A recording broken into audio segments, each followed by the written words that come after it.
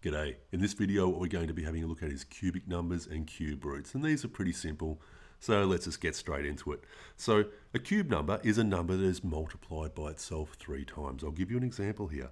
So we could write 5 cubed as follows. We'd write 5 to the power of 3. 5 multiplied by itself 3 times. This means 5 times 5 times 5. And we call this a cubic number because if you were to draw a cube and the side length was 5, the way that we would work out the volume of this cube is we would go the length times the width times the height. 5 times 5 times 5, which is equal to 125.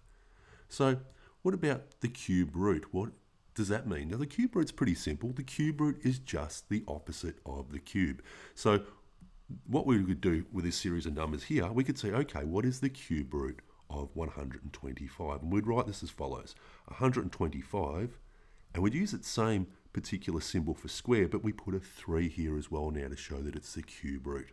So what number do we multiply by itself 3 times to get 125? And as we see here, the answer is 5. All right, pretty simple, right? What about we go through one more example?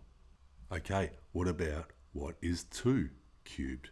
So this means 2 times 2 times 2. 2 multiplied by itself 3 times. 2 times 2 is 4, times 2 is equal to 8. And you know what I'm going to ask you next. I'm going to say, okay, what is the cube root of 8? So what number do we multiply by 8 to get? So what number do we multiply 3 times to get 8? Well, we know the answer to this is 2. So the cube root of 8 is equal to 2. Anyway, nice simple idea. Hope that video was of some help. We'll see you next time. Bye.